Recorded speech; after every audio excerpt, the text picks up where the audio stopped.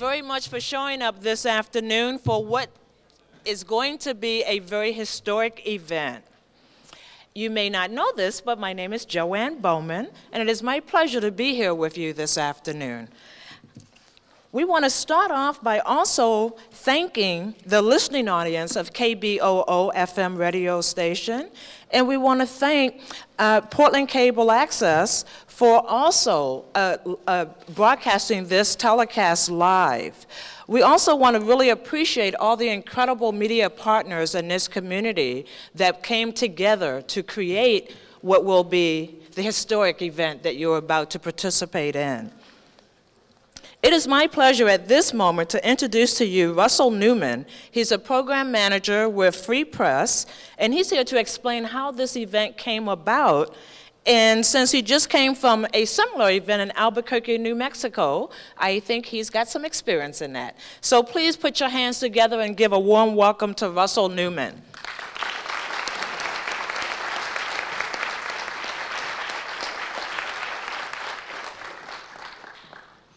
Welcome. Indeed, my name is Russell Newman, Program Manager for Free Press. And I am thrilled at 5:30 in the afternoon as people are getting off work to see this many people here already to talk about an issue that for a long time, and not even so long ago, was considered too esoteric, too complicated for the public to understand. I mean, if there's one thing 2003 showed me, it was that was the year the public proved beyond a doubt that not only did they understand the issue, but they had a lot of stands on the issue, and it actually is an issue that is at the forefront of their minds. I had a pretty remarkable experience at the airport in New England as I was flying into Albuquerque 2 days ago for last night's meeting. I was standing in front of a woman who was in her late 70s, and we got to talking. And it came out, I told her I was coming out to Albuquerque and Portland to help conduct a couple meetings on media policy and media consolidation. And usually when you say stuff like that, you have about 3 minutes of obligatory explanation you have to give at that point. I didn't even get around to that. The moment the words media consolidation came out of my mouth, she put down her bags, started shaking her arms, and said, "I don't know how Michael Powell can do what he does in good conscience." And see, this was remarkable because not only did she have an opinion on this subject, but how many of you, even a year ago, could have named the chairman of the Federal Communications Commission off the top of your head like that? Those were raising their hands. I'm very proud of you. It's terrific. Now, your timing on getting involved in this issue is terrific because for the first time, to my recollection anyway, we have not one but two commissioners in the Federal Communications Commission that not only care what those of you out there have to say, but they're willing to fly across the country to hear what you have to say firsthand. We're honored to have Commissioner Michael Cops and Jonathan Adelstein with us this evening. Indeed, last year, millions of citizens wrote Congress, wrote the FCC, called their congressperson after in a contentious 3-2 vote, the FCC passed new media ownership rules that were much looser than what we had before. And we actually have great reason to celebrate this evening because today, the courts agree with the citizens and our two dissenters who are with us this evening, basically rescinding those rules back to the FCC for rewrite. But the courts are essentially saying, "Our nice try, Chairman Powell, try again."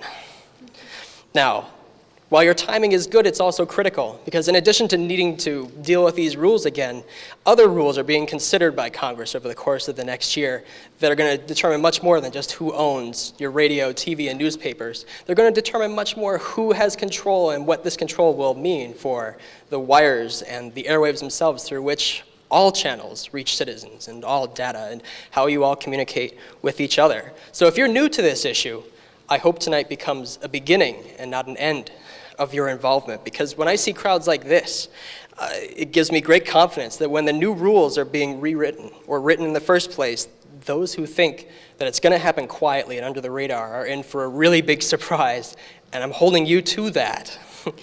And in fact, there's even better reason to be optimistic, because everywhere I've gone, I've seen a similar crowd like this when we come out to talk about such an issue. It's amazing because our press seems to underreport these kinds of things, which is really strange because this is one of the most vital things our democracy needs. Citizens coming out for an evening to talk about an issue that is dear to their hearts, an issue that they realize, no matter what issue they care about, a cleaner environment, health care, social and economic justice. you all realize that without a media that represents your views, you'll achieve nothing. So just in case tomorrow's papers don't trumpet what happened today, now might be a good time to let the folks in downtown Portland know how many are here at 5:30 this evening to discuss media policy. Let them know. Let them know. Get them in off the streets. There's never been a more important time for you to declare your vision for how your media should look. That's why tonight we have put together 2 terrific panels to provide food for thought. But more importantly, in between these panels is the opportunity for you to express yourself how your media are serving you. And if indeed you are interested in testifying this evening, I would request that there is a pad out in the lobby that you should sign up on, because once we enter the open mic period, we'll be calling on you individually. And in the course of the evening, if during one of the panels the bard suddenly strikes, you should not feel shy about asking your neighbor to stand up and let you go, to sign up on the panels, because this is not a movie. This is a town meeting, and it demands your involvement. And I encourage you to become more involved.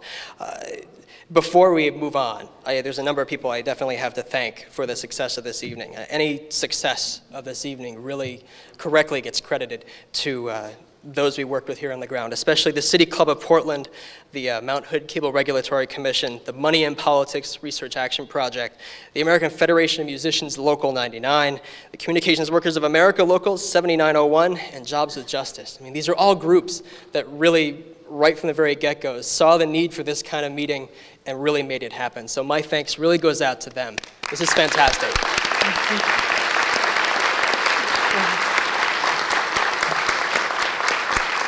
So this is your meeting, Portland, and to ensure this remains so, I'm going to step away from the mic, reintroduce Joanne, and I think I speak for all of us when I say we really look forward to hearing everything you have to tell us. Thanks very much for coming out, everyone.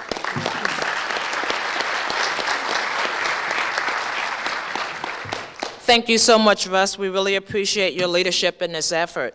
It is my honor to introduce to you at this time City Commissioner Eric Sten. You may know that City Commissioner Eric Sten was a leader in this community about open access to the airwaves and media, and so we really appreciate him being here to do some words of welcome this evening. Commissioner Sten.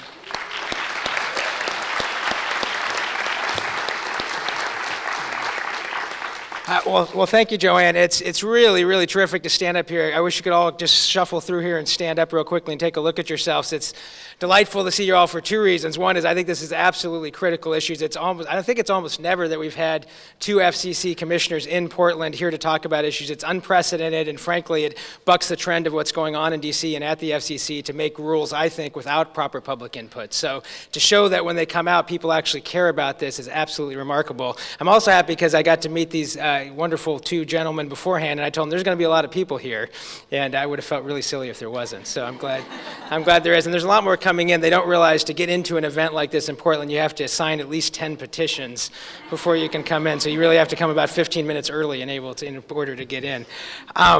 Really, my job is on your behalf and on our city councils to welcome Commissioners Copps and Adelstein to Portland. It really is remarkable. We're very glad they're here, and I want to get to the panel. And as I do, I just wanted to share with them a couple of things that I think maybe they'll hear tonight in the town hall. This is a city that cares a lot about alternative media. We have radio stations, cable access. I think we have the strongest cable franchise in the country. I think you ought to... I hope you will fight to give us even more authority and we'll have a stronger franchise. We do everything we can under federal law, and we ought to get some more. And what you'll see is people care a ton about localism, about diversity. We're trying to get more Wi-Fi. We're trying to get more things that make media accessible. And our concern is not that the big media not have a place in this world, but that it not be the only place, and that there be free and open access to everyone who has something to say, which you can see is just about everybody here.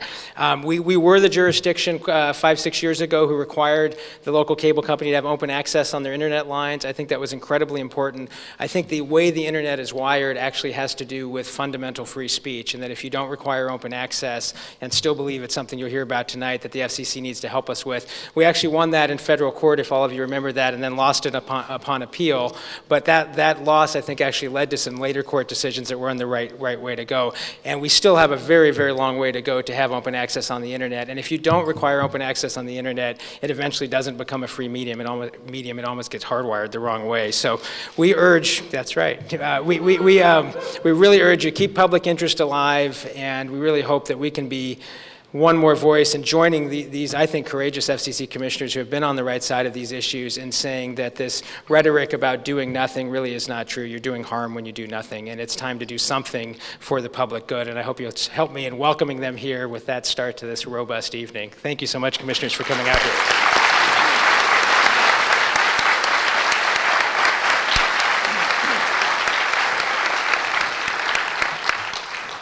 And Commissioner Sten was absolutely right when he talked about the courageousness of the commissioners that are on this stage. And before I go into the bio introductions, I would be really appreciative if Oregonians would stand up and show them how much we appreciate having our voice heard on that commission.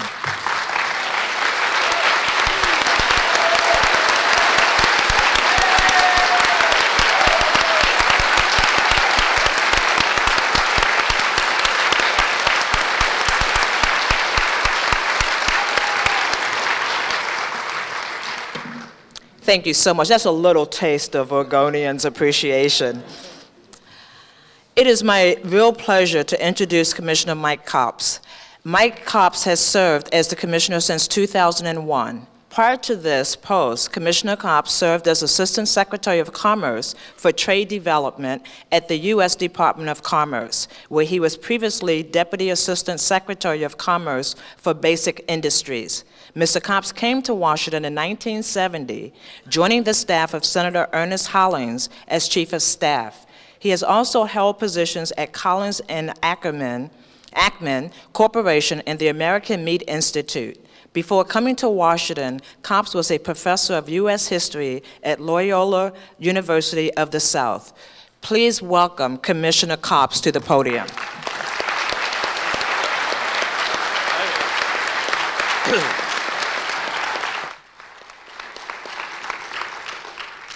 I do believe Jonathan and I have found a home. We are glad to be here. We're delighted to be here. It'd be even better if we had 5 of us here.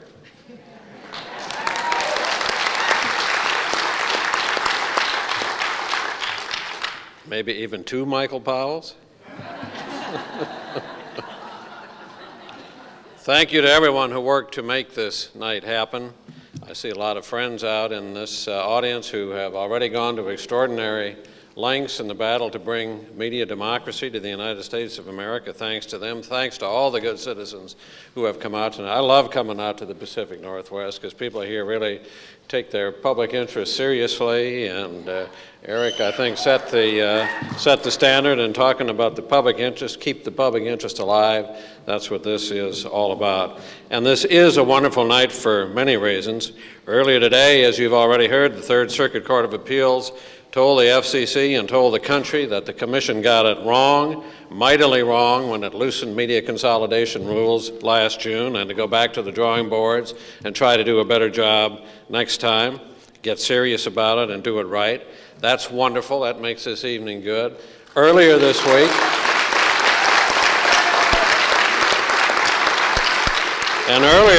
the United States Senate, for the second time, said, let's go get rid of all of these new rules and go back to the status quo before June 2nd of last year, toss them all overboard, get rid of them, and your House of Representatives would vote the same way, I am convinced, tomorrow morning if the House leadership would let them have the right to vote.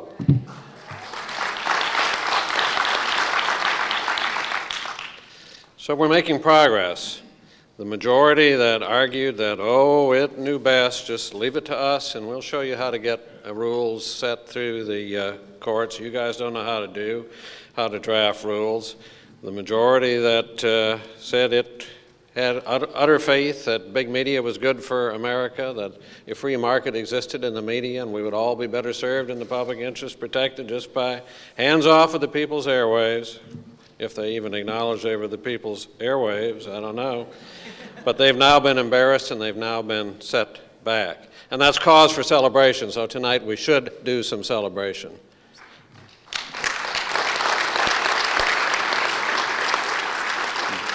But let me tell you this, it's not a night for complacency, it's a night for commitment. Because what happened today, good as it is that the court sent this back to the very same FCC from whence it came and instructed those very same people to do it again. And there's no guarantee, believe you me, that we're going to do it right next time unless you and I and all like-minded citizens around this country roll up our sleeves and vow to put even more into this in the next 6 to 9 months than we have in the past. And that's asking a lot, but I think it's something we need to do, and each and every one of us has a civic responsibility to do no less than that. I think this is a golden opportunity. This might be the best chance we have in a generation to finally wrap our arms around this issue of how many, or rather how few, corporate interests are going to be able to control media in the United States of America, and what are we going to do to bring back localism and diversity and competition and to move from where we are towards more democracy in U.S. media.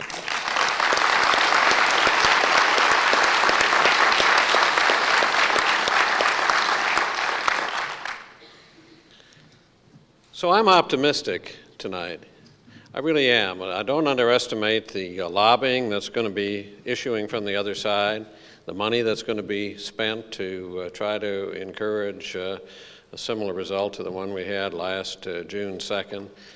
We've got serious odds, and we have a commission whose mindset is the other way when it comes to the future of media and when it comes to the whole question of exercising some oversight in behalf of the public interest. So it's a steep curve, but you already have accomplished so much when you stop and think about it. The court action today comes because you folks in this audience and folks around America, liberals and conservative, Republicans as well as Democrats, young and old, north and south and east and west, all united in a common cause with real grassroots strength, and took that cause and let your decision makers know what was important to you. I can't tell you how many members of Congress I talked to after they came home last year and said, gee, we never heard about these media issues before, and that's all that people want to talk about back home is media consolidation and concentration. So you made tremendous progress. And by the way, one person who has really helped us make that progress is your distinguished U.S. Senator Ron Wyden, who is an admirable, who is a wonderful representative for this area and a man of really clear and consistent intellect and good judgment, and we rely on Ron and his staff a lot. So you've accomplished a lot already in getting that message to Congress. You took it to court. This coalition took it to court together. And now the challenge is to keep it alive. I think this court decision today helps bring it front and center again.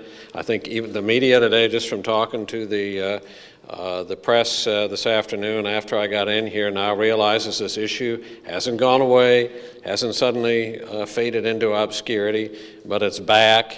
And it's back at a very good time. I mean, this is a time of year and election season when people are more willing maybe to discuss these things than even before. So let's really roll up our sleeves. Let's recommit and see if we can't bring this media democracy fight of ours home. We made wonderful progress, but we've got a long way to go. But when you stop and think about the stakes for our civic dialogue, for the future of our country,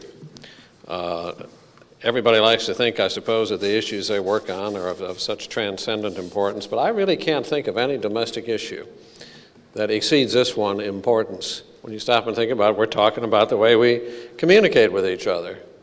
Over and above just our personal interchanges, how we communicate and how we entertain, how we have a civic dialogue, how we make our decisions. And God knows the public policy questions before the United States of America today are so serious and so profound, and we're not giving them the attention they could. But I tell you this, if we're successful in this battle, all of those issues will be much better treated by the American people going forward. So thank you for everything you've done. I'm delighted to be out here tonight to learn more. Every time we go to one of these hearings, we take back such good information. Somebody said to me today, a reporter, well, how many of these things are you going to do? You just bring back all this anecdotal information? I said, I can tell you every meeting I have gone to, I talk to people who are experiencing firsthand the media in their communities, who know the score, who know what happens when consolidated media companies come in, know what happens to the newsroom and on those stations, know what happens to the quality of entertainment. This is exactly what we need to be doing,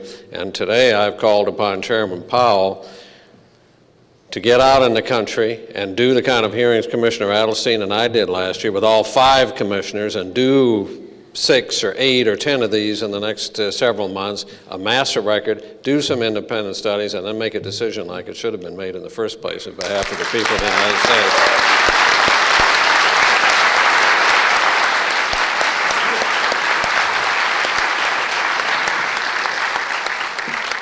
Thank you so much, Commissioner Cobbs. At this time, it's my pleasure to introduce Commissioner Adelstein.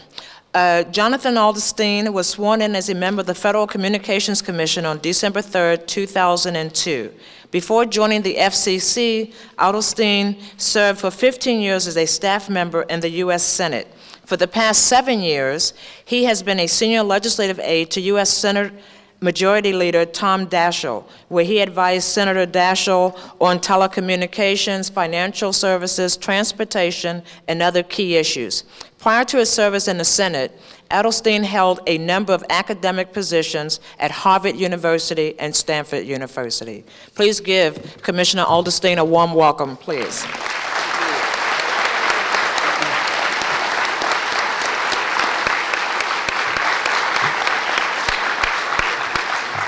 Okay, well, one thing you forgot to mention was that I spent a couple years at Lewis and Clark College right here in Portland, Oregon. And let me tell you, it is great to be back in Portland. I love it here too. I actually learned to love the rain when I was here because it makes everything so green and beautiful, and the people here are so rich as well in their knowledge and their commitment to public interest, as my colleague has said. And Mike Hops has been such a leader in this effort. He deserves another round of applause for the victory that he led us to today.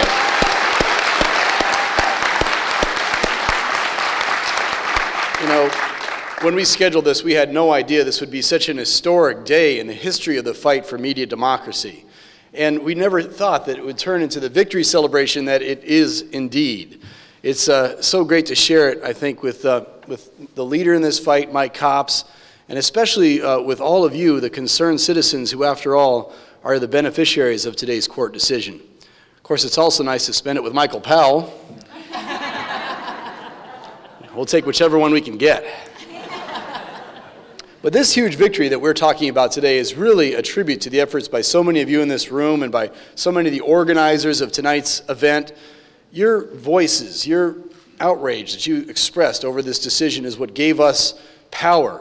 We could feel the reverberations in Washington as the postcards and letters and emails mounted and the discussions with members of Congress rose in their pitch as the FCC was going totally in the wrong direction and people were desperate to find a way to stop it and feeling hopeless and feeling that there was nothing they could do against this onslaught by big media and its advocates on the FCC. Well, you proved them all wrong. We won today. We won the biggest, most sweeping victory we could have ever dreamed of when we started this in the sort of the back of our car, going from city to city, trying to scrape it together. And tonight we're giving you another chance to express your views on this historic day. And there's so much to do now. We have to translate this enormous court victory into better rules, into getting it right this time. The courts and the Congress have told us we need to fix this. The irony of all that is, I remember back when we were asked to testify on June 5th, 3 days after the decision was made, and my colleagues who voted for this said, oh, Congress made me do it. Oh, the courts made me do it. Well, now they've been reversed by the courts and they've been reversed by Congress, and they have no excuse left but to do the right thing.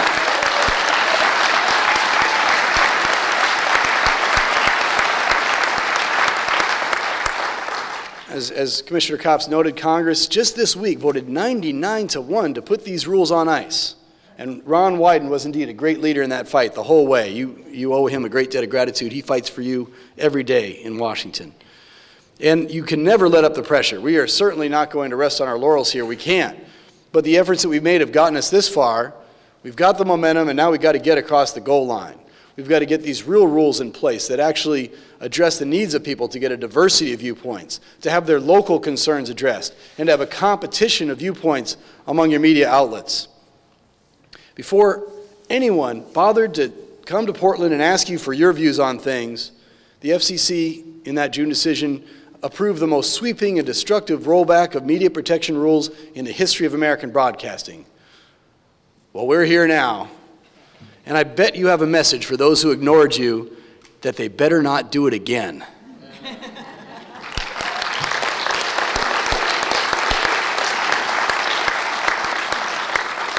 Commissioner Copps and I think, used to feel like lone voices in the wilderness as we went to some of these hearings, and we did feel a good outpouring of public support, but the media never showed up, and we were kind of doing it, you know, out of our own pockets and trying to do what we could just to scrape by. But what a difference a year can make. What a complete transformation of the landscape. Thanks to Free Press and the other organizers of this event, thanks to all the noise that you made last year. I went to Albuquerque last night to do a similar town hall meeting. Commissioner Copps had urgent business he had to do back in Washington, but we kind of split these things up. Sometimes he goes to one and sometimes I go to one, and we love it when we go to one together like this. But last night in Albuquerque, the people were eloquent. 100, 150 went, and we went till late at night. They were passionate. They were educated. They have so much more insight than the people that we hear from every day inside the Beltway.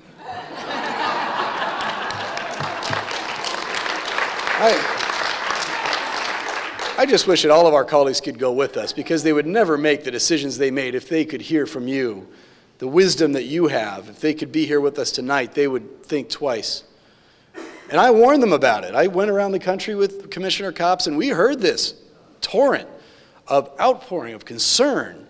And I said to them, there's a powder keg of public anger that's about to explode. And I said this publicly.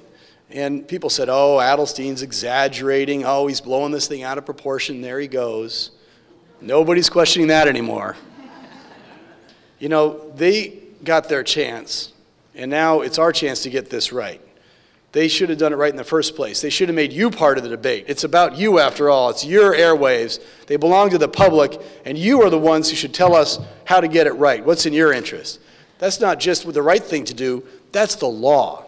The statutory standard is that we are supposed to make sure that the airwaves are used in the public interest, your airwaves, not in the interest of those who seek to profit by using your airwaves.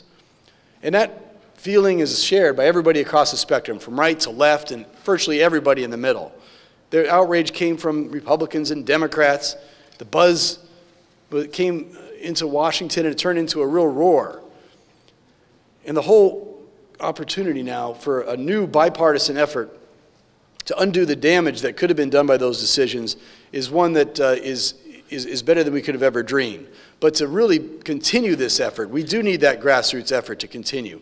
We need to keep this at the top of the agenda, because you can bet that the media is not going to do it for us. And last night, that's right. Last night in Albuquerque, you know, we woke up this morning and there, you know, was a little tiny story kind of buried back in the business section somewhere, or in the local section with a little paragraph or two, and you know, it didn't reflect the fact that today there was going to be a revolution in the Third Circuit Court of Appeals. If anybody had noticed, the broadcast outlets had noticed the way they should have. There was not appropriate coverage, and there's been pitiful coverage of news and public affairs and what's going on in election races. In 2002, one study showed that half of all news media outlets, broadcasters, had no coverage at all of the elections. Mostly what they did show was about horse races and who's up, who's down, who raised what money. You can't make decisions about the big issues in front of you unless you get better information from the media outlets, and it's their job, it's their obligation to do so. I challenged them. I asked them, just do 5 minutes a night for the 30 days before the election of candidate-centered discourse. This is something that a bipartisan commission asked them to do in 1998, and a handful of them agreed, and some of them actually almost did 5 minutes. Some of them did 3, but that was a heck of a lot better than those that didn't agree at all. Can you spare 5 minutes for the public? They're going to take in $1.2 billion or more this year in political advertising, so you're going to see a flood of negative advertising, but are you going to get any coverage about the issues of concern to you? Can they afford, in return for the free use of the airwaves, where they're going to make all that revenue, to give you back 5 minutes a night just for 30 days before the election? If they can't, then it's a sorry state of affairs, and I think it's going to be.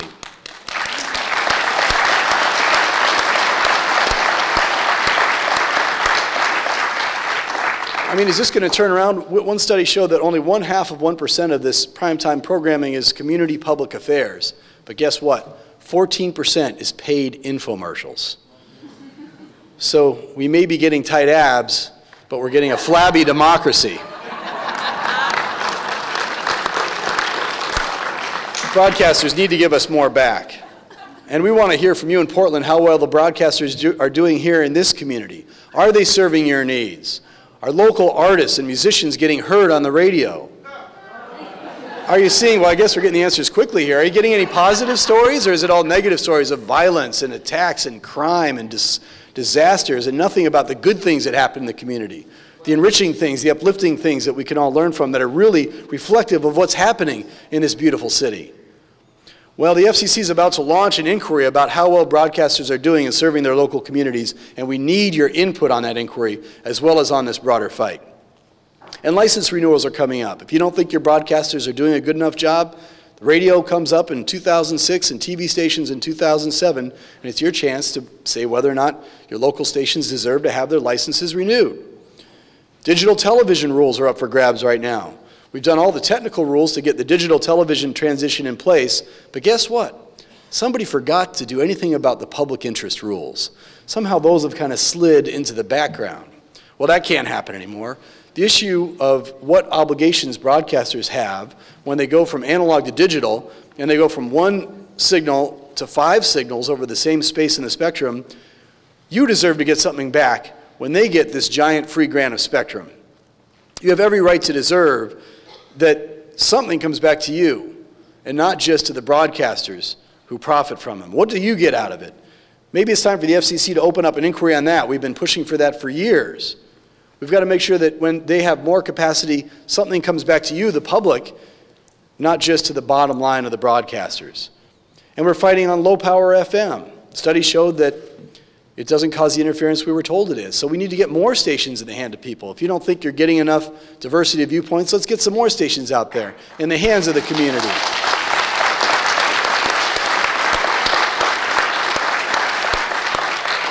So there's so much more to do, and you'll be hearing tonight about that. And I sure appreciate the leadership of Free Press and all the organizers here tonight, City Club of Portland and CWA, and so many that did so much to bring this terrific example of what organizing can do with this great crowd here. I know you can make a difference if you keep up this fight. The courts gave us a second chance, and let's win it this time. I know you can make a difference for a fact because you already have made a huge difference, and thank you for everything you've done.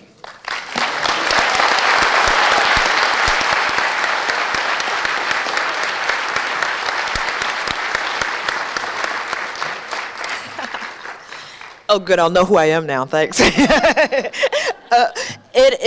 Please put your hands together once again for both Commissioner Cobbs and Commissioner Adelstein.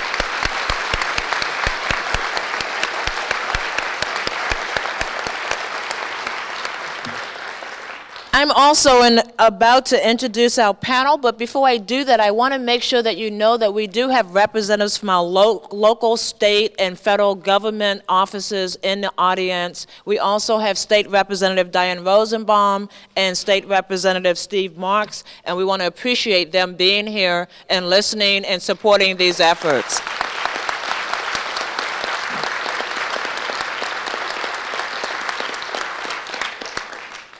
So at this time, we're going to introduce our panel, and I'm going to go through and I'm going to read the names of the panelists, then I'm going to go back and do a brief bio, and then the panelists will be free to have at it.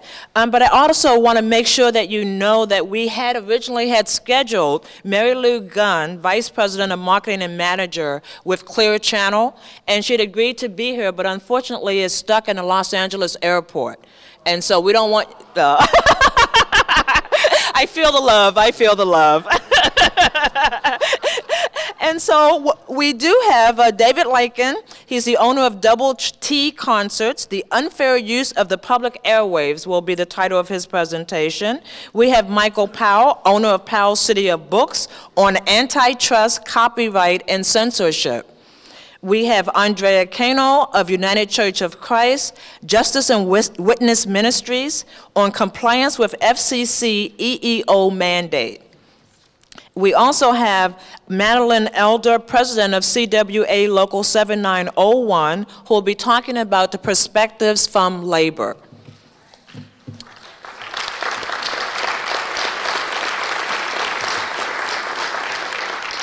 So let me tell you a little about the people who will be speaking with you. David Lincoln has seen a lot of changes in Oregon's music scene since he started Oregon's oldest and largest concert promotion outfit, Double T Productions, in 1972.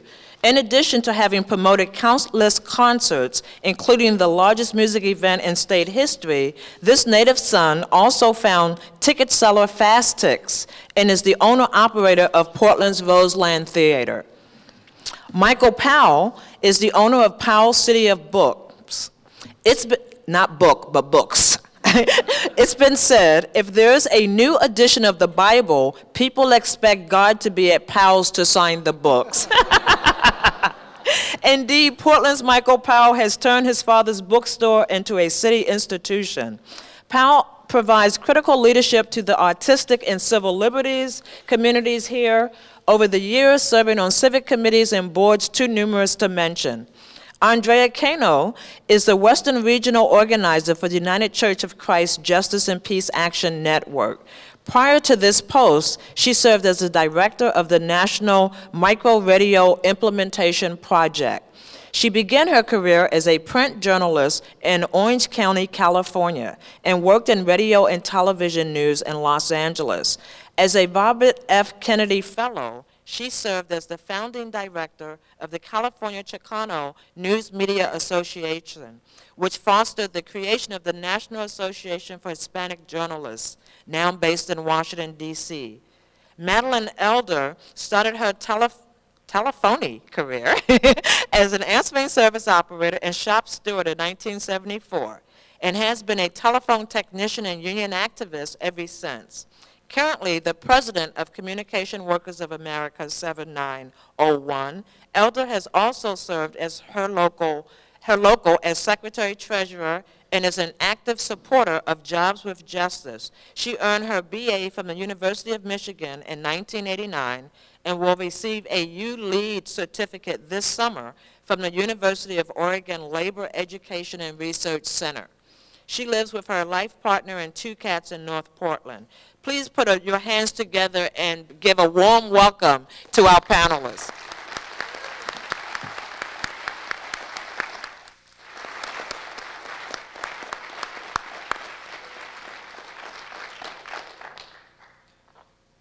Hi, my name is David Lykin. I'm president of Double T Concerts. I've been in business for over 30 years in Oregon. And I'd like to address commissioners, guests, and we the people. The central issue is that because of consolidation, control of the broadcast airways has transferred from the people to Wall Street and the banks. Consolidation of radio has led to sameness of format and presentation from market to market all across the country, and fewer chances for exposure. The prime example is Clear Channel, owner of 1,200 plus radio stations in America.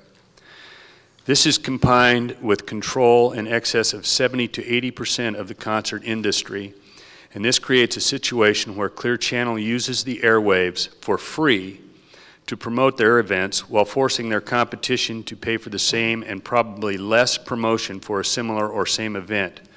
Clearly, that is unfair competition. Consolidation has led to higher advertising rates, and in the concert business, ticket prices and artist guarantees have increased greatly. Artist guarantees in the last 5 to 7 years at the arena level have probably tripled. Ticket prices, which were rarely over $50 to $60 top in most markets, are now routinely $125 to $150 top, and even hit $300 in some markets. The top artist guarantees were about $300,000, and now in many cases hit $500,000 and up to $1 million per show. In many cases, Clear Channel will buy dates on these tours whereby the guarantee, ticket prices, and deals have no relevance to smaller markets such as Portland. This results in independent promoters being shut out of many situations that in the past were negotiated on a market-by-market basis. In other words, they will make their money in the major markets and yet freeze out the other promoters in smaller markets such as Portland because the risk-reward factor means little or no chance of making a profit on the show. Then factor in the fact that according to FCC filings, Clear Channel receives $3.35 per ticket kickback from Ticketmaster, which are termed marketing fees, while its competitors receive significantly less or nothing, and one can begin to see the blatant unfairness of the situation. This is exactly the kind of practices that antitrust laws and fair trade laws were designed to stop. Then factor in one more stunner. Clear Channel has been biased in their treatment of artists who had the nerve to challenge them and play for the competition. They went so far as to remove artists from playlists, blacked out competitors' shows from their production schedules, and even required payment in advance for advertising. The fact that Clear Channel can deliver major airplay to artists as well as promote shows for free themselves while others pay for the same service flies in the face of what the FCC was meant to be. The FCC was to protect the public airwaves from the crass business practices I have just described. Consolidation has resulted in an entire group of entertainment entrepreneurs becoming its victims as well as the public. In the past, diverse ownership, at least at the radio broadcast level, has been the single factor most responsible for the creative presentation of varied radio formats. Consolidation further means public service with a financial agenda or a political one, and old-fashioned public service has disappeared forever. Just listen to the radio, which I do constantly, and you quickly realize that radio has changed forever because of consolidation. Media consolidation and Clear Channel is the result of a major mistake in policy, and for sure the Justice Department should require the divestiture of the concert company. There is no way when you have 5+ media properties in a market that another concert promoter could possibly compete unless Clear Channel were required to make their airwaves available for free to their concert competitors. Media consolidation has made it possible for Clear Channel to effectively raise the cost of competing by raising prices and guarantees to a level no one else can match and still have a reasonable shot at making a profit, while its competition cannot compete equally. When it comes to media ownership rules, it needs to go back in time so the people still have touch with the process. Right now, it's all about the greed. Thank you.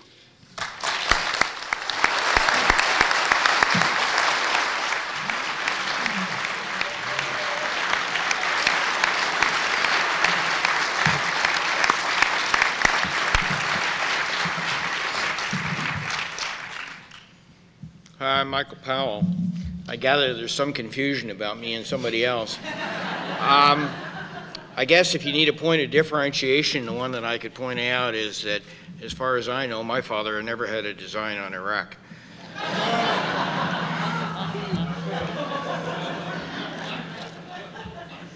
I'm here, I suppose, because I know something about the book business, and I constrain my remarks to that area. I don't pretend any expertise outside of that world. Book production and distribution systems have experienced greater changes in the past decade than in any other period since Gutenberg. Concentration of publishing, distribution, and retailing have meant ever fewer decision makers determine what gets printed and where or if it will be sold. The majority of titles that the reading public can now select from originates from 5 publishing houses, are distributed by 2 wholesalers to 2 primary retail chains and 1 online vendor. This concentration of traditional publishing in a handful of firms submerged in media conglomerates such as Time Warner, Bertelsmann, and Viacom means that these few cultures choose the authors' voices that can be heard. This is also true for the retailing of books. Borders, Barnes & Noble, and Amazon exercise the cultural and economic sway over terms, manner, and availability of book selection. Once again, a limited number of business cultures make the selections. the same time, independent bookstores have declined in this decade from over 5,000 to just 1,800. With that decline, the opportunity for alternative placement and selection shrinks. Shrinks to such a point that alternative publishing is at risk of losing visibility. With these changes have occurred changes in business practices that blur the traditional book world. Publishers are selling direct to the customer, such as Penguin. Retailers are publishing. Barnes & Noble hopes within a year to be at 10% of their gross sales will be in books that they have exclusive control over. And authors are both printing and selling direct. The internet and low-cost telecom and database systems will accelerate these changes. The good news, I guess, soon, if not now, no book need be out of print. Soon, if not now, book text will be distributed to local on-site printing and binding devices. A decade from now, no element of the book world, save perhaps the author, will be as it is today. Only with thoughtful understanding of these trends will we arrive at a place that we're comfortable in being. Finally, books as other media live in a regulated world. Copyright, antitrust, and First Amendment interpretations will shape this world. Copyright restraints now serve as a formidable barrier to the movement of text across international boundaries.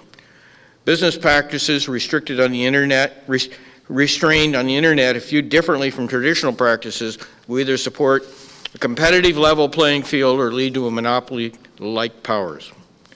Our commitment to the First Amendment will either allow for the opportunity of all voices to be heard, or will lead to a narrowing and silencing of some of these voices. Working in the shadow of the Patriot Act, child access laws, internet filters, tests our belief in the primacy value of ideas. Silencing of even one voice leaves in doubt the fullness of all discussion. Democracy's fundamental promise has been equal access to information.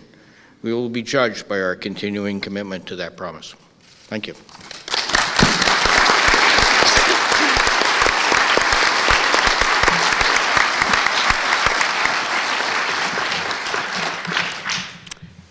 Good evening, commissioners, our guests, our listening public on KBOO, our audience on public access.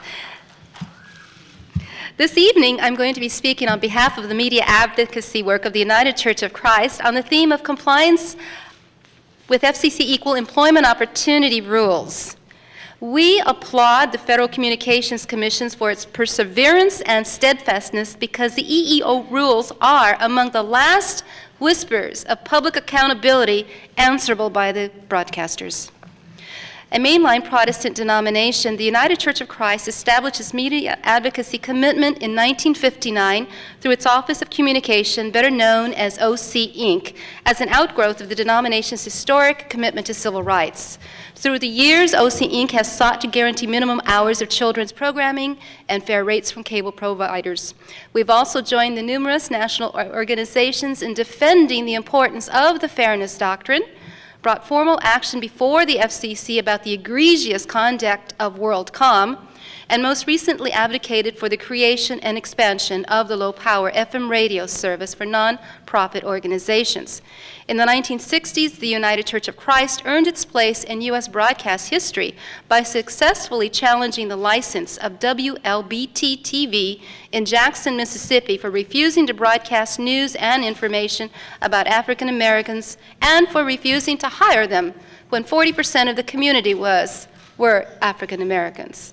And it was precisely this petition that led to the original Equal Employment Opportunity Rules issued by the Federal Communications Commission for compliance by broadcasters throughout this nation. So, as the cultural demographics continue to multiply and diversify and even defy racial stereotypings and ethnic homogenization, we must continue to ask, perhaps rhetorically, like the good people at Benton Foundation in Washington, D.C., should the use of public-owned spectrum, like all of those radio and television channels, radio frequencies and TV channels, licensed to local broadcasters to serve the public interest, reflect the diversity of our communities? Since broadcast licenses give station owners the privilege and the power to air programming that exerts a powerful influence on our values and worldview and helps shape and inform public opinion about issues of public importance, should those licenses come with the responsibility to assemble a staff that resembles the community that is served, and parenthetically, a staff that produces programs that reflect the diversity that is served. Since their inception in the late 1960s, the rules were essentially tied up with license renewals and their assessments. Annual employment records were submitted, minimum percentages for employee women and minorities were set. Remember, Mary was hired in Minneapolis to work for Mr. Grant. Barbara Walters stepped down from the morning coffee clutch to the evening news. And a New York Street reporter, Jerry Rivers, was able to go back to his real name, and as Geraldo Rivera, became a big star. By 1987, the Commission changed its EEO focus to place greater emphasis on station efforts to recruit women and minority applicants. Essentially, the EEO rules were effective until a new Communications Act was crafted in 1996, greatly influenced by the broadcasters, and the relevance and enforcement of these rules began to diminish. Since that time, the EE rules have been in a fierce tug of war between the broadcasters and the FCC that even led to a suspension of the rules for a short while, and license renewals were awarded virtually unchecked. And what were the consequences of all this dickering? The July-August issue of the Communicator, published by the Radio, Television, and News Directors Association, featured the results of research that since 2002, the percentage of persons of color employed at broadcast stations had fallen significantly. The RTDNA attributed the slide to the temporary suspension by the FCC of its EEO rules. And statistics reported by Bob Papper in the article, Women and Minorities, One Step Forward, Two Step Backs, were dismal and dropping dramatically. The total TV news workforce, for example, showed 24.6 minorities in 2001, and a drop to 18% in 2003.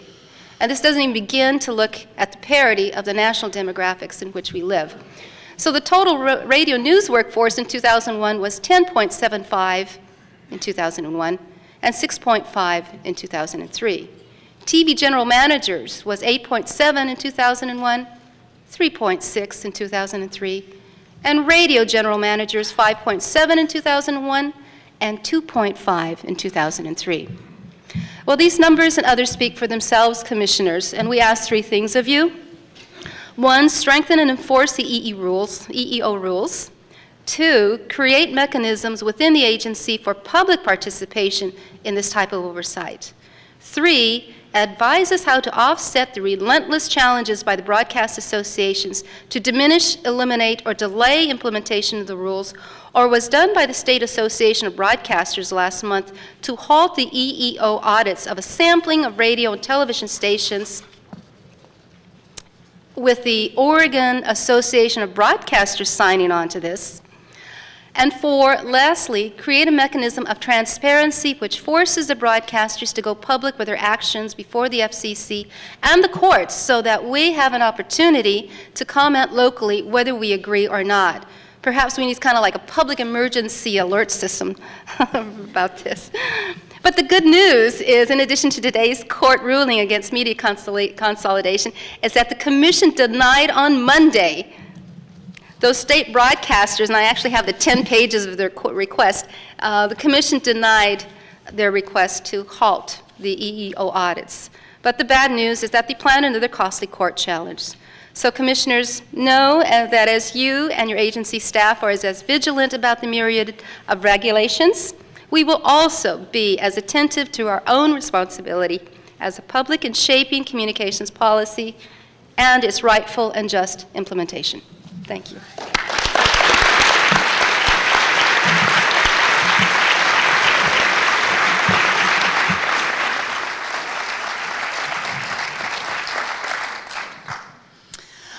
My thanks to the commissioners for coming to Portland to listen to our concerns. We really appreciate your efforts to include citizens and not just corporations in this discussion. And I'm really excited to see so many people here from all spectrums of the community.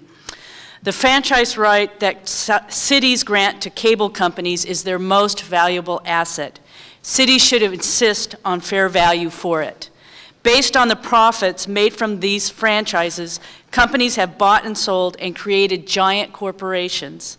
As cable companies have grown larger and increased their geographic reach, they've gained more resources and power when they negotiate with cities. I would like to address 4 cable issues: cable service franchise fees, customer service, customer privacy, and of course, quality jobs. Comcast, like other cable companies, has developed new services, high-speed internet and voice services, which are not subject to the automatic 5% franchise fee. It is projected by the year 2011. Oh, sure. Folks, I can't see. Oh, sorry.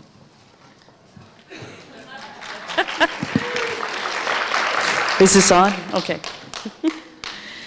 It's projected that by the year 2011, only 60% of services offered by cable companies will be cable TV services. While Comcast's value will skyrocket, the portion of cable revenue subject to the 5% franchise fee will shrink to 60% of what it is today. Thank you.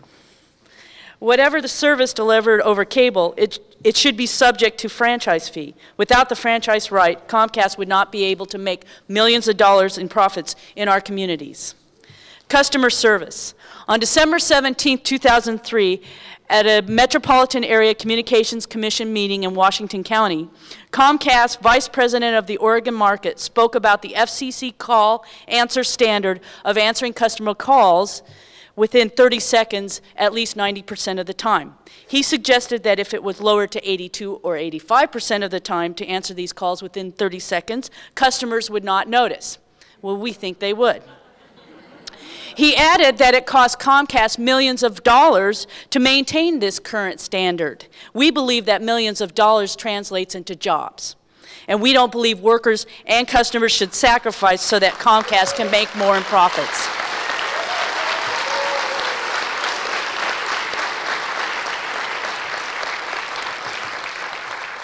On the customer privacy policy, in May 2003, Comcast issued their customer privacy policy to Oregonians for the first time. Oregonians objected to Comcast's ability to share their personally identifiable information, such as Social Security, credit card, and driver's license numbers, with Comcast's unnamed legitimate business partners without prior approval from the customers. At the September 2003 Mount Hood Cable Regulatory Commission meeting, our local presented a petition with over 1,100 signatures gathered from citizens from around the city asking for a public hearing to address our concerns. At the same meeting, Comcast and the Commission agreed that Comcast would revise the policy. By May of this year, customers began receiving the revised policy, and the words of Gerard Lewis, Comcast Senior Counsel and Chief Privacy Officer.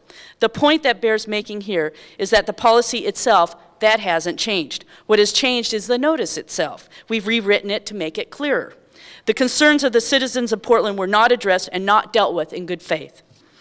Quality jobs. Corporations like Comcast have a responsibility to give back to communities to provide good quality jobs. Cable companies have chosen the low road, keep wages and benefits low, use lots of non-union contractors, and pressure employees to meet unrealistic productivity standards. Within the first year of Comcast's acquisition of AT&T Broadband here, there were 2 statewide layoffs affecting over 150 workers. At the December 2003 Metropolitan Area Communications Commission meeting in Beaverton, Kurt Henninger, the vice president of the Oregon market, declared that, quote, "We are going to wage a war to decertify the CWA," end quote. Decertification elections are supposed to come from the workers, not from management. In this case, Comcast announced their intention to violate labor law and sponsor a decertification campaign. They were successful in their efforts. In pursuit of their policy, Comcast campaigned to take away the union rights of technicians in Beaverton. Workers here were subject to daily anti-union meetings with management and day-long ride-alongs with managers. Cable ratepayers paid for all this anti-union activity. There's been a coast-to-coast assault on workers' rights unprecedented in the communications industry. This bullying of workers and the denial of their rights has not created the kinds of stable jobs that can build our communities. Some remedies we would suggest. First, the FCC should expand regulatory law to protect and enhance the rights of cities that negotiate franchise agreements. Second, allow franchise agreements to capture new revenue growth areas such as high-speed internet and voice services. Third, maintain the current call answer standard to ensure quality service for Oregon customers and jobs for our citizens. And fourth, continue to leave local issues such as customer privacy in the jurisdiction of the local franchise authorities. Finally, the deregulation of the cable industry and the resulting consolidation has created virtual monopolies that bully the employees and deny them the right to improve their wages, benefits, and working conditions. The federal franchise granted at the community level allows Comcast to take tens of millions of dollars out of our community each year. Good jobs should be part of what we receive in return. Thank you so very much.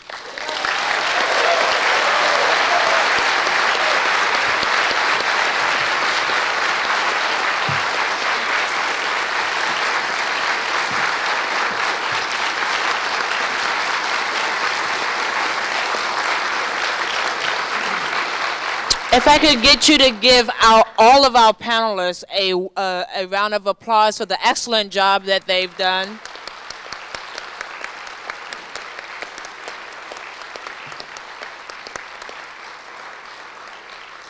You gotta love Oregon commissioners, because not only do we tell you what the problem is, but we also tell you how to solve it. We are getting into our open mic portion of our testimony. Let me explain to you how it will work. We will have people lining up at the mics who have pre-registered for this event tonight first. And we have about 12 of those individuals that are going to line up initially, and I will call those individuals by name and have them line up at the 2 mics that are on both sides of the floor. Those of you who want to provide public testimony who have not signed in out in the lobby area, I would encourage you to do so, because we are going to do this portion until 7:45. Then we'll take a short break, and then we'll come back and there will be a second opportunity for public testimony. So if you don't get into the first group, don't worry, there will be time. And I also understand that anyone who wants to have testimony tonight will have an opportunity to have their 2 minutes to provide testimony. And so, without further ado, let me give you the names of the first individual. Excuse me for a sec, a technical call.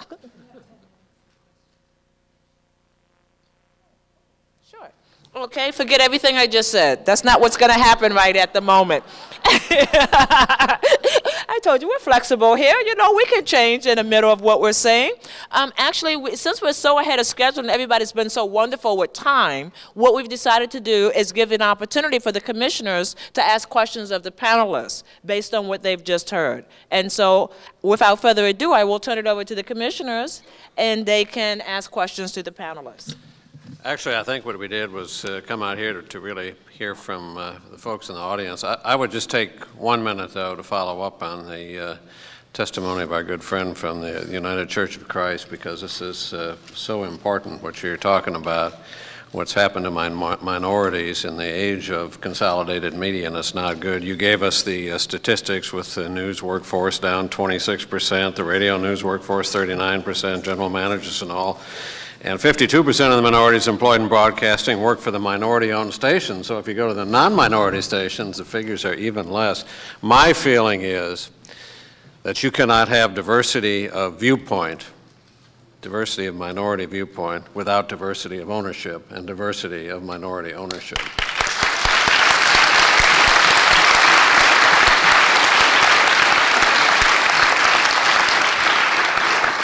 You know, it's really interesting. So many people think about diversity as really a problem for this country to overcome, when in fact diversity is a great strength of the United States of America, and it's our advantage.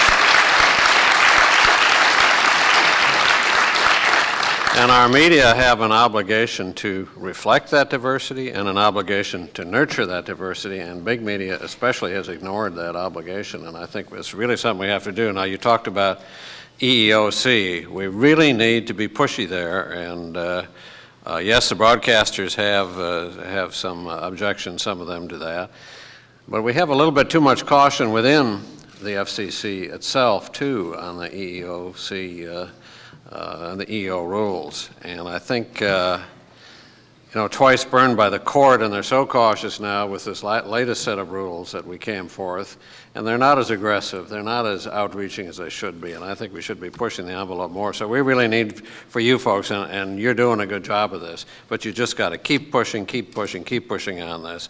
We also have now this new diversity, was it a task force that Chairman Powell has initiated to talk about how we can help on minority representation and all.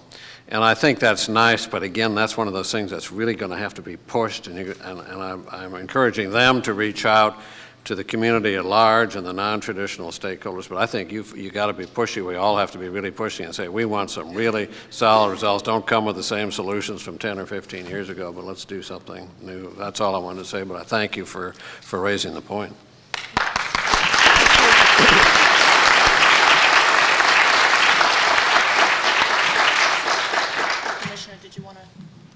Just one question. I had a very similar concern about that, but I want to also talk to Madeline Elder about one thing. You made a lot of excellent suggestions for the FCC to consider about how to be more responsive to the public interest. With regard to cable, there's a pending matter before the FCC regarding the ownership rules. Not everybody might be aware of this, but 2.5 years ago, the courts basically threw out a rule in front of the FCC that said that one cable company couldn't control more than 30% of the cable eyeballs in this country. And they said, well, that's not justified. It's not 30%, so send it back to the FCC and come up with another number, be it higher, lower, presumably higher, the way the court wrote the draft.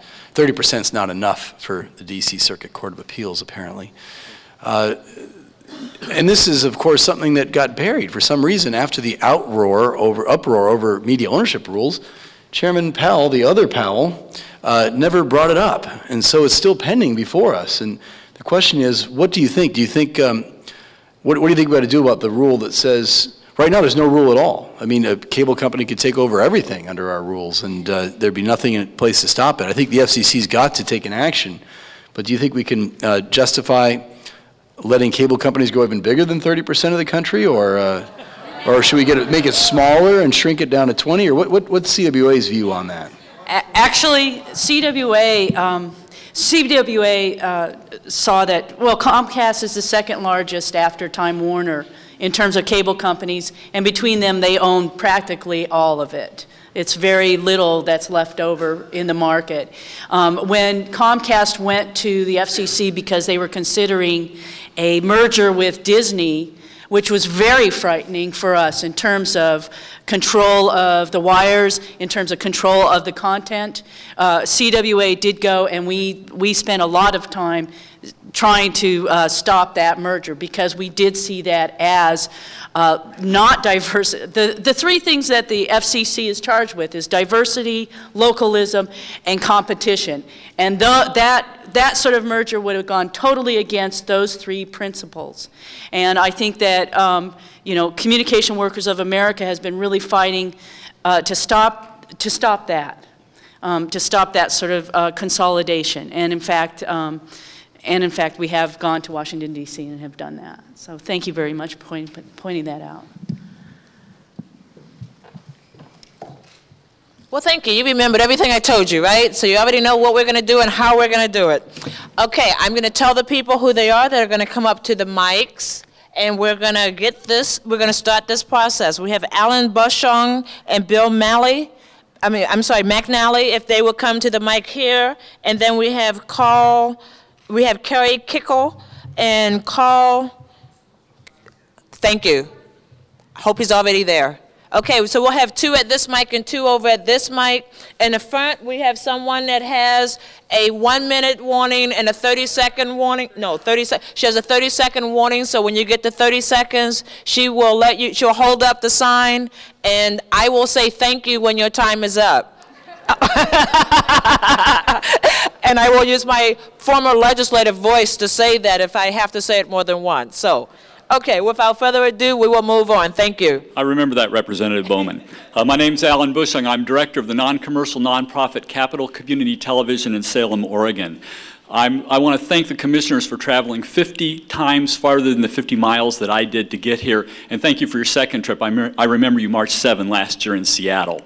I live in the largest state capital community in the nation without broadcast network affiliates or FM radio, over 200,000 people. Talk about being left behind. I want to ask you for 3 favors. Support localism in television, radio, and internet, all electronic media, by providing public space and local regulation. The cable model works because local officials we have impact on. When the decisions go to Washington, except for you 2 people, and when they go to the state capitol, except for a couple of the people here, our voices are drowned out and lost. Second, require compensation from the people that are making so much money from the use of the public airwaves, and use that to support the public space. And cut in broadcast direct satellite also, because if they can get a bill to the home, they can get a local signal to the home, and they can also pay for the use of the airwaves. And finally, open up the hoarded, overguarded media, and low-power FM is such a great example. The third adjacent rule cuts us out. There's no FM radio in Salem. We can't get a local, an LPFM license. Think of it as a 7-lane interstate with a big triple trailer driving down the center. And another semi can go with just one open lane on either side, but in our little compact cars, we can't get on the lane at all. And the supreme irony would be for us to get out emergency information. We're on a generator. We have emergency personnel from Salem 300 feet away, but we can't get a frequency to reach what might be the only way to communicate, the AM or the radio battery powered. Please help us and we'll help you. Thank you. Thank you. Carrie, you'll be next. Thank you very much. I appreciate the opportunity to be heard this evening. My name is Carrie Keekle, and as a public relations professional, I've worked with local media for more than 20 years, and for the last 13 years have served as the Director of Public Relations for the Oregon Symphony. I have witnessed firsthand how the trend away from local ownership of electronic media has resulted in dramatically reduced coverage of the arts and a growing lack of public service support for events of importance and interest to our community.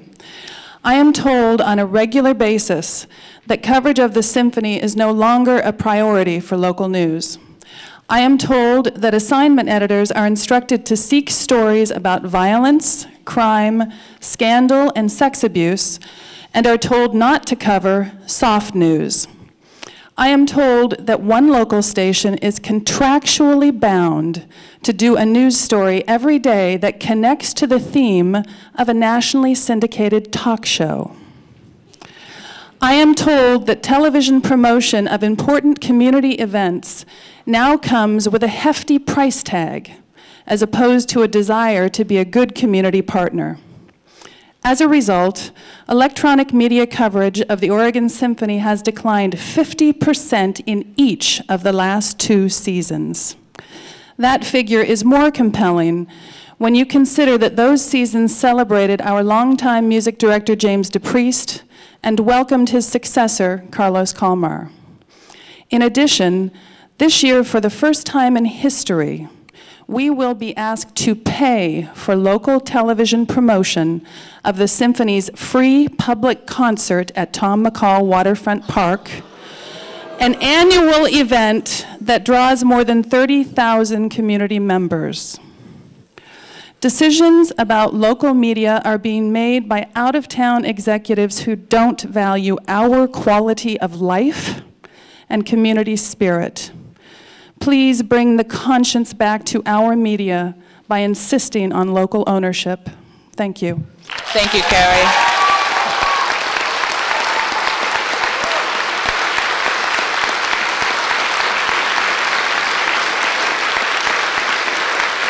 Are you Bill? You're Bill, okay. If you could hold at the mic for just a moment, and I'll name the next 4 people and have 2 come to this mic and 2 to that mic. That will be Francis Baker, J.J. McKay, Joella Werlin, and Jonathan Lawson. If you could line up 2 on this side and 2 on the other side, that would be great. Your turn, sir. Good evening. I'm Carl Kucharski. I'm the Executive Director of Portland Community Media. Portland Community Media, a nonprofit organization, has served our community for more than 23 years, providing tools, training, and transmission to individuals, churches, businesses, governments, and nonprofit organizations that wish to use the cable television system as a means of communication, empowerment, and community development. Portland Community Media has served literally thousands of individuals and organizations who have produced tens of thousands of hours of local community television programs in dozens of languages, 45,000 hours in just the last 6 years alone.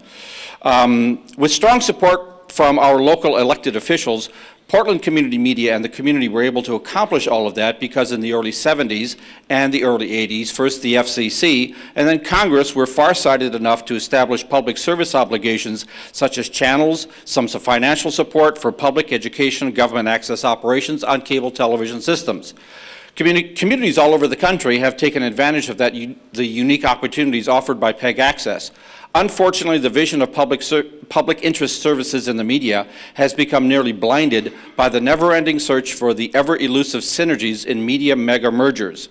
Be that as it may, Portland Community Media has 5 recommendations for the FCC and elected officials at all levels of government that we believe will promote democratic discourse.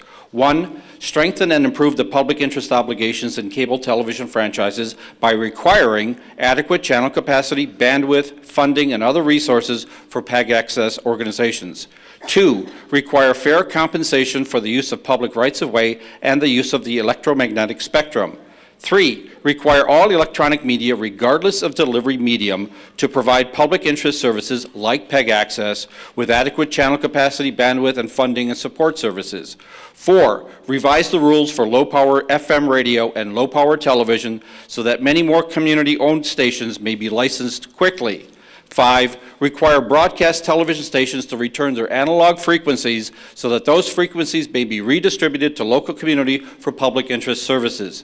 Portland Community Media would be pleased to work with the FCC and elected officials to establish vibrant public interest services in all media. Thank you. Thank you.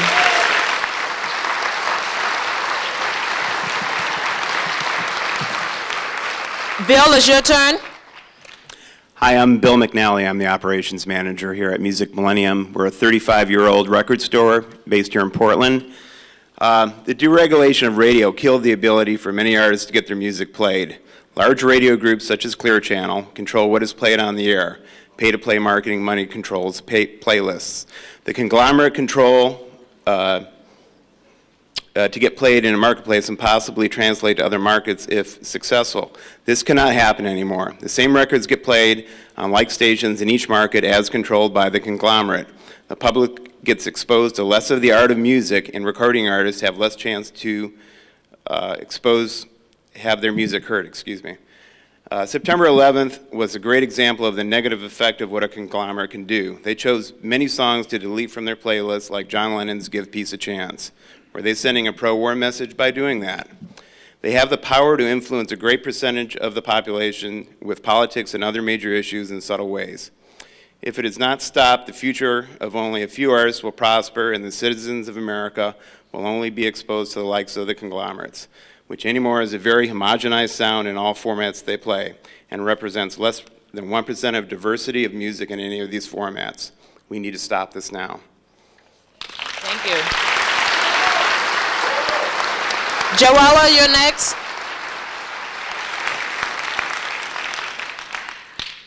I'm Joella Werlin. As Public Affairs Director for Portland's ABC affiliate from 1979 to fall '93, my job was to address community interests through local public service programming campaigns and PSAs. The GM who hired me was a principled, tough-minded businessman who pushed the station to first place in the 1980s. He also conveyed keen awareness of the public trust. In his poetic words, I was keeper of the flame, meaning that I had better damned well guard our FCC license. After leaving KATU, then City Councilman, now Congressman Earl Blumenauer appointed me to the Mount Hood Cable Regulatory Commission and later to the Board of Portland Cable Access. As board president, I had a leading role in launching CityNet 30, a local government and public affairs channel. Now, as a citizen with no vested role, I see the real effects of deregulation. Consider some relevant facts. In market size, Portland ranks 24, but not one of our TV stations is locally owned. Our daily newspaper, almost all major radio stations, businesses, and banks are headquartered out of state, a reality that negatively affects local investment and outlook. These then are my points. 1, FCC oversight does matter. Regulation is an expression of public values. Following rules changes in the late 80s, I saw public outreach become a hollow concept, except as it might boost revenue and ratings. And in this sense, I support Carrie Kehoe's experience. 2, the FCC must defend local cable franchise regulations and access channels. Our region has been fortunate for vigilant franchise protection by local governments, but each franchise transfer has been embroiled in battle. 3, to guard against a Walmart-style appetite for media ownership consolidation, I suggest assessing substantial spectrum use fees for TV station ownership on any commercial entity that already has a station or holds a cable franchise in the same community. Cross-ownership of a daily newspaper and TV station in a single market must always be prohibited. Thank you.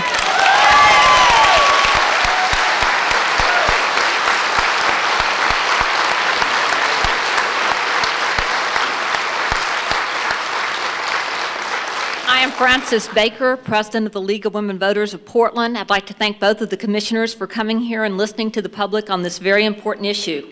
The Portland League is actively involved in local issue advocacy. Our organization is involved in decisions related to affordable housing, urban renewal, planning, clean money campaigns, and police accountability. We believe governmental decisions at every level are strengthened by the informed and active participation of citizens, and that good information is essential to effective public participation. There are a few bright spots in Portland in terms of public media, commercial media. KGW-TV has a City Hall reporter, KATU runs an occasional town hall program that focuses on public policy, and Kink FM devotes airtime to local issues. Generally speaking, however, on the rare occasion when a local station does cover a city issue, the reporter assigned to it has no background or understanding of the topic, so the story lacks the depth needed for full public understanding. Overall, broadcast media in Portland devote little or no attention to issues going on at City Hall. Our elected officials are making decisions that affect the lives of ordinary citizens, including public investment in affordable housing projects, improvements to transportation infrastructure, and the circumstances under which police officers can fire their weapons. Individuals who rely solely on commercial radio and TV for their information lack the background needed to fully understand the basics of local public policy decisions. On the evening news, we see an apartment fire, but we never hear about the tremendous lack of affordable housing in Portland. We see a 5-car pileup on the freeway instead of a story on the city's road maintenance backlog. Democracy depends on an educated public that participates by offering informed opinions to their elected representatives. It is incumbent upon the broadcast media to provide, among other things, in-depth coverage of local issues in return for their use of public airwaves. We urge you to advocate for adoption of licensing requirements that include this obligation. Thank you. Thank you.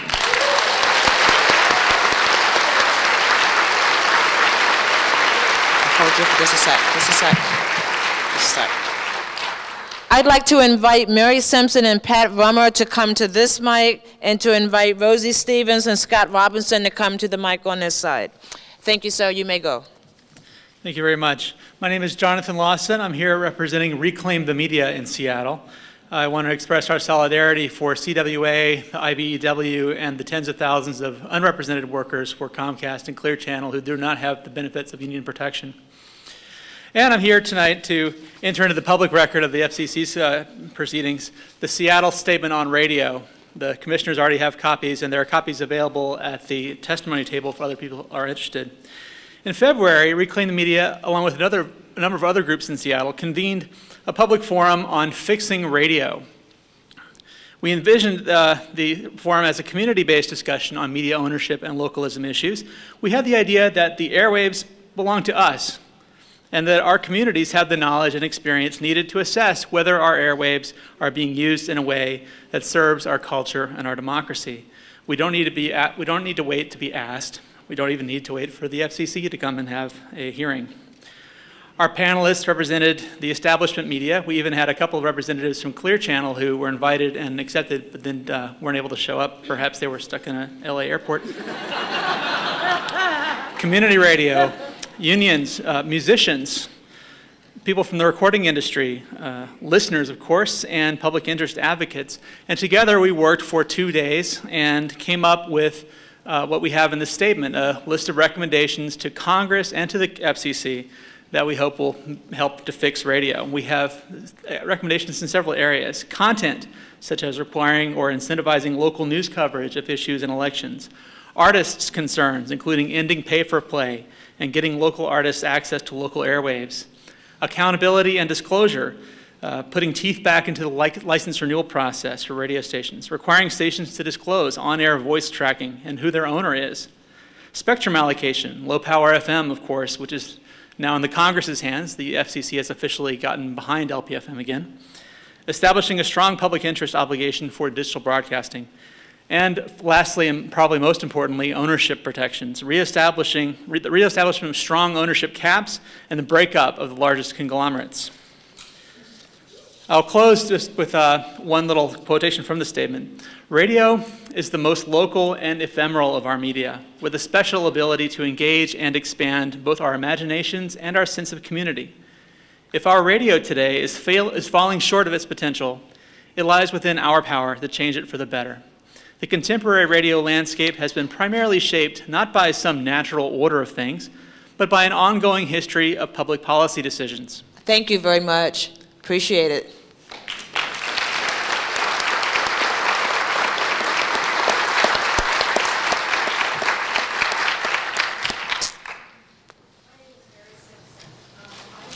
Can you move the mic? Can you move closer to the mic? Like this? Yes. Okay. My name is Mary Simpson, and I'm an employee of the telephone company. I know that voice over internet protocol, in other words, the ability to make phone calls by using my computer, is going to change the telecommunications industry. But I do have concerns about the obligations of these carriers. I live in Oregon City, and occasionally we do lose electrical power. I'm still able to use my landline telephone service because my central office has battery backup systems that are required by the regulations for network reliability. I once had a chimney fire and I had to call 911. Within minutes, the fire department was at my house. If I had been too panicked to give my address, the 911 operator would still have been able to dispatch emergency workers due to enhanced 911 service.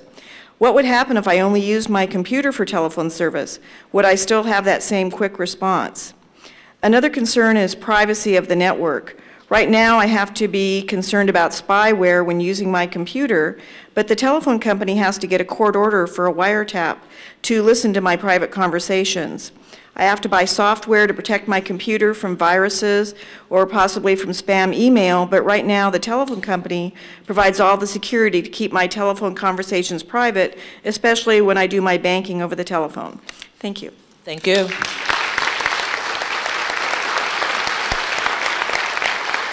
Hello. Thank you, Commissioners, for coming. My name is J.J. McKay, but actually my real name is Janine Jolliker-Wells. That's just not as cool. And I'm a broadcaster and former radio station owner. I retired from broadcasting in August of 2001, largely due to deregulation and my inability to be competitive against large corporations in the radio industry. I got into broadcasting in 1981 as an on-air talent while going to college. I started out at a small radio station in the middle of a cow pasture in Cocoa, Florida, where I would have to kick snakes out of the transmitter room to take readings. During the 777 ownership rule, I had many opportunities to develop my skills and was enriched by the different ideas that were expressed due to the large part of diversity of media ownership. I became successful on the air and worked full-time at large stations for 10 years. In the early 1990s, I realized that if I was going to continue to grow as a broadcaster, I would need to become independent, as the options for freedom of expression became more and more limited due to the new media ownership rules. That proved to be a smart move, and soon I was able to create and syndicate programming throughout the Northwest and eventually nationally. In the early 90s, radio station ownership was still quite diverse, so clearing programming was not difficult. By developing my business skills, I was able to secure venture capital and purchase my first small radio station in 1998. By being a station licensee, I finally felt that I could express my vision and ideas. The first station got ratings, and in 1999, I acquired a second radio property. I created a new and innovative format and felt like I was on my way. I wrote about that format in national magazines and regularly had conversations about programming with a number of broadcasters, including executives from Infinity Radio, owned by CBS. On July 1st, 2001, Infinity Radio contacted me stating that they were pulling the programming off my radio station. I was to learn that this tact was used to copy the format that I had created and to duplicate the concept on CBS stations across the country. With the radio station gutted, I had no choice but to sell the stations at a loss in order to avoid bankruptcy. Sorry. Without a huge legal staff to fight this injustice, I realized that any opportunity that I was to have with the current licensee laws was slim to none. And I was not the only casualty in this process. But the real tragedy in deregulation has been the constant eroding of the First Amendment through the gross misuse of the airwaves, which, contrary to popular belief, are not owned by 5 large corporations, but by the people of the United States. If we treated our national parks in the same way we treat our airwaves, there would only be 5 guys driving around in Hummers at Yellowstone.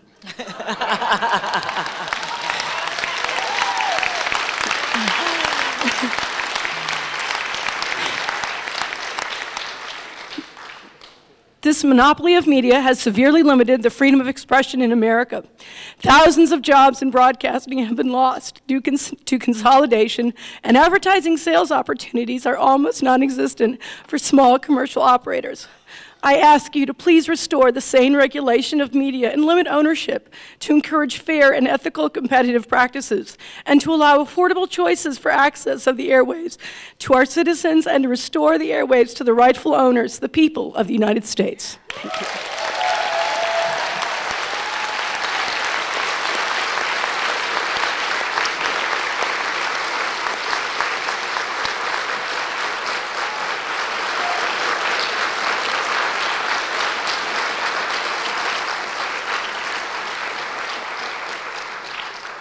Clearly, the issues we're dealing with tonight are really emotional issues. It hits near and dear to all of our hearts. So my empathy goes out to JJ, because I definitely understand how difficult it is to stand up and talk like that. And so we'll go to this mic next. Commissioners, I'm Patricia Rumer, an activist with more than 30 years of experience in Latin America, Africa, and the Middle East. I organized the Oregon chapter of Jubilee USA Network in 1999, formerly known as Jubilee 2000. A national coalition of more than 60 labor, environmental, religious, and women's organizations representing millions of U.S. citizens. Jubilee, a global movement in more than 60 countries, seeks to cancel the debt of the world's poorest countries in Africa and Latin America to the IMF and the World Bank. And I'm going to speak very briefly about what it means to work on a global issue in a local area and what happens in terms of the media. I'm active in Jubilee because African women in Zimbabwe asked me to use my influence as a U.S. citizen to change the destructive IMF and World Bank policies. I have seen firsthand the devastating impact on people's lives from IMF-imposed structural adjustment policies, resulting in cutback in healthcare, education, and farm subsidies. Jubilee Oregon works with African, Caribbean, and Latin American immigrant communities, labor and environmental organizations to advocate for debt cancellation. Congressmen Blumenauer, DeFazio, and Wu have supported Jubilee-initiated legislation, and nationally we've drawn support from politicians as diverse as Jesse Helms and Dennis Kucinich. We must be doing something right. Locally, Jubilee programs and events have received limited media coverage. The Oregonian newspaper did cover the visit of Nobel Peace Laureate Adolfo Pérez Esquivel, but no TV or radio. In 2000 and 2002, we brought prominent African leaders to talk about the impact of debt. Only the local community access cable station covered their presentation. During the recent G8 meetings in the U.S., there was no local coverage in Oregon and only limited national coverage from a new debt proposal from Prime Minister Blair. Debt payments kill people. The impact of HIV/AIDS is a greater threat than terrorism. It's estimated 3 million people will die in Africa this year from HIV and AIDS. Where is the media? The concentration of media nationally and globally means less opportunity for alternative voices to be heard, the voices of the poor globally, and voices calling for justice in the United States, immigrants, working class people, ecumenical religious groups, and women who struggle for change at home and in the world. We need greater access, not less. Thank you. Thank you.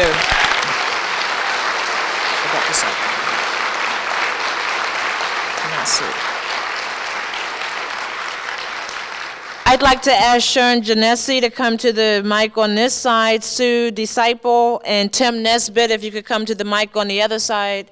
You'll be all prepared to testify. You're next, sir. Good evening, Commissioners. I'm Scott Robinson, and I'm the Chief Technology Officer for Portland Public Schools. I'm pleased to be here this evening to share with you one of the many positive outcomes that can be attributed to the degree of collaboration resulting from proactive regulatory oversight and local control of the cable franchise. As a K-12 public school system in Oregon, we, like most school systems, are seriously challenged to provide modern technology services in support of our educational mission. We have many aging buildings, we have declining funding, and provision of those kinds of technology services to our student populations is extremely difficult. And as a service provider within K-12, we strive to stretch our meager resources through leveraging partnerships with both private and public entities. The most recent example of that was with the City of Portland and the Mount Hood Cable Regulatory Commission. The thoughtful leadership and local regulatory oversight of the Mount Hood Cable Regulatory Commission over cable franchise rights yielded the development of the Institutional Network, or INET. The INET provides connectivity, network connectivity to over 100 Portland Public School buildings, and through a collaborative endeavor of the City of Portland's ERNIE network, created an opportunity to access high-speed bandwidth at an affordable price. This opportunity was created through the stewardship of the MHCRC in creating a franchise fee structure which allowed use of public right-of-ways for for-profit enterprises while creating a much-needed fund to reinvest in public purposes such as ours. Through the MHCRC-guided interconnection of the INET and ERNIE networks, Portland Public Schools has been able to reduce bandwidth costs from $180 per megabit to just over $5 per megabit. As important, the total bandwidth to each school has moved from 1.5 megabits per second to 100 megabits per second. Without this dramatic reduction in price and increase in speed, high bandwidth would not have been affordable, and the services that we need to provide would not have been capable of being provided. Provisioning this type of high-speed bandwidth is essential to core curriculum tools that drive modern schools, including high-speed internet access for research, distance learning opportunities to connect to the rest of the world, stream digital content, and online collaboration tools, including voice-supported applications. Without the regulatory oversight and the franchise management of the MHCRC locally, we would not have been able to access these services through our existing cable provider.